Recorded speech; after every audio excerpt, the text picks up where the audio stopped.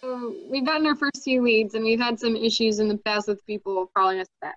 But we've been following up with them, and we finally got somebody, a guy on the line here with a potential deal. And we wanted to run a couple points by you since this is the first time we've gotten numbers. The property, he owns the property free and clear. Purchase price would be $30,000. I talked him down from his original asking price of $38,000. The ARV on the home, from what we can see on PropStream and the other sites, is around 63,600. He doesn't owe, like I said, he doesn't owe a mortgage. It's a free and clear home that he owns. I talked him down on the monthly payment to $500 a month with a $7,000 move out money up front that he needs because he needs to find a new place. Market rent, our main issue with market rent is it's all over the place. PropStream says it's 620, but Zillow and Realtor and Real Estate ABC say closer to around 900, like 850 to 900. So that's a huge spread, and that would really affect our monthly cash flow on the deal, because we also are responsible for taxes and insurance, obviously, which would make our payment $715 a month to hold the property if we don't have renters in it. So that's a pretty slim profit margin.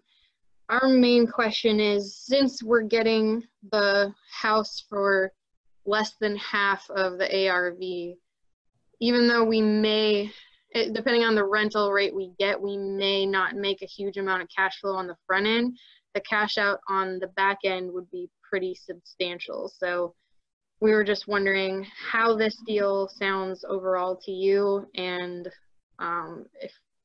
if you have suggestions for us.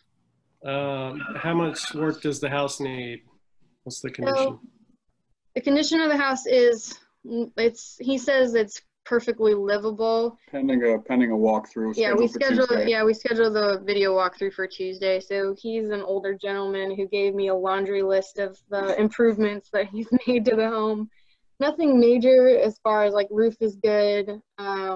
It is wood heat, which is like pellet wood heat. Oh. Yeah. So I don't know if that makes it a little. It's going to be like a it's kind of in northern niche, like real. Yeah, northern New York, so it doesn't need a whole lot of air conditioning, but he said the wood heat is cheaper. So kind of weird on that. Other weird thing that made it difficult to calculate like a true ARV is that he says the property is 2,100 square feet, but all the major sites listed as 1,176. So it has a basement, so I imagine the basement is not finished, so that doesn't count as square footage.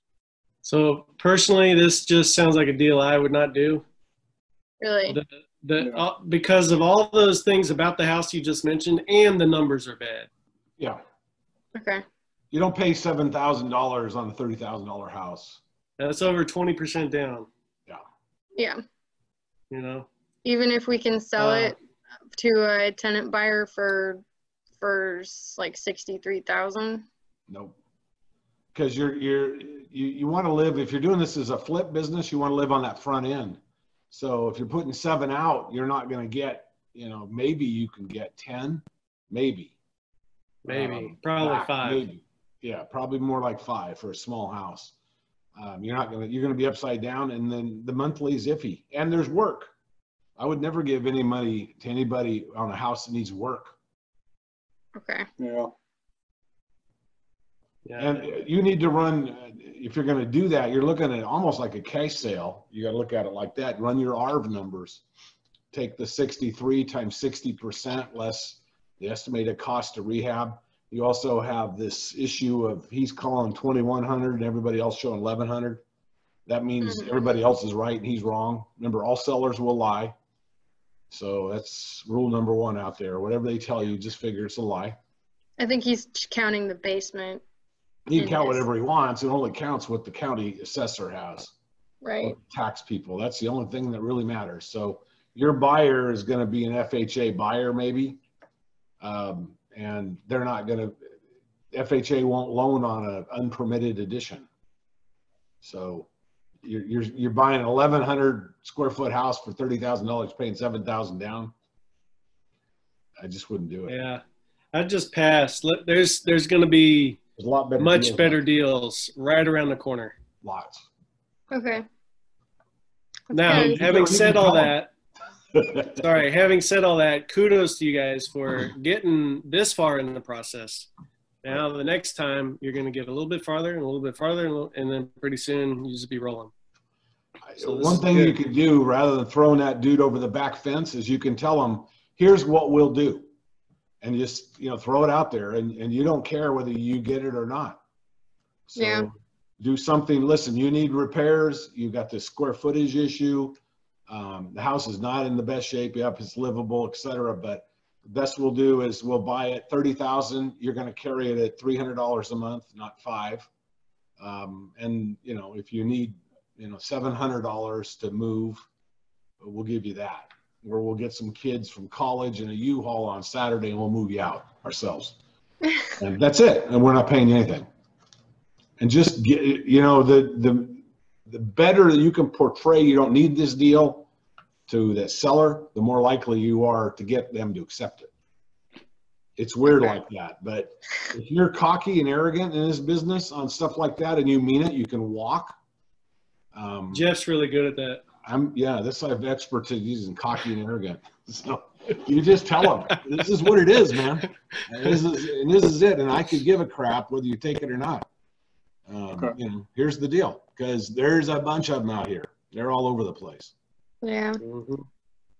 Poor guy's I don't think he's going to come down anymore on the moving out price, though. Cause He may not today, but remember, all sellers' minds change with time and circumstance. And so he may not today, but 2 or 3 weeks from now, he's going to get all puckered up because he's not going to get anybody else going to take that deal or anything close to that. And, there's too many beautiful houses that are in the hands of desperate sellers that don't need any work, that have big cash flows. So they're all over the place. Okay. And this is just not one of them. You're working hard on it to get it, but now's the time to turn up the arrogant flame and say, this is it. This is all there is.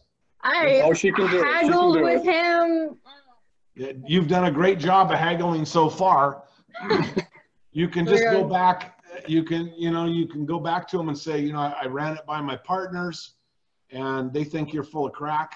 You're on crack, you're on meth, whatever. And this is the best we can do. Okay. All right. And Sounds take it good. or leave it. We don't care.